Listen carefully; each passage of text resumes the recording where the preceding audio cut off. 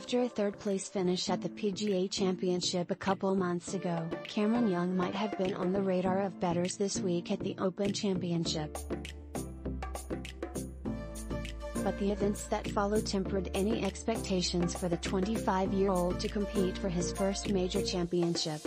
He missed the cut in each of his last two events, including the US Open last month, following an 84 in the final round of the Memorial. So, he entered the Open with a very long plus 10,000 odds at Tipico Sportsbook to come out on top. Naturally, Young went out and shot the lowest Open Championship debut round in the modern era, according to Justin Ray of 21st Group.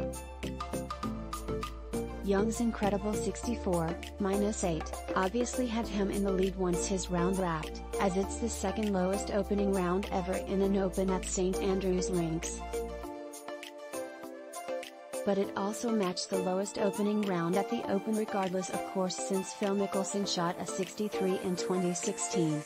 Louis Oosthuizen, who shot a 64 last year, is the only other player in the last 10 years with an opening round score as low.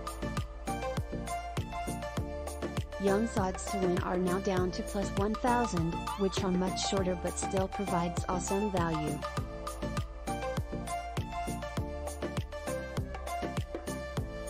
Only 10 opening round leaders in the past 10 years failed to finish in the top 6, and 2 ended up winning, Jordan Spieth in 2017 and Rory McIlroy in 2014. McIlroy, who finished 2 strokes back, remains the favorite at plus 425. Gannett may earn revenue from Tipico for audience referrals to betting services.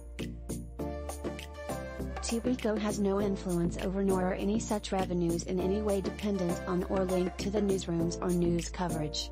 See Tipico.com for terms and conditions. 21 plus only. Gambling problem? Call 1-800-GAMBLER, NJ, 1-800-522-4700, CO.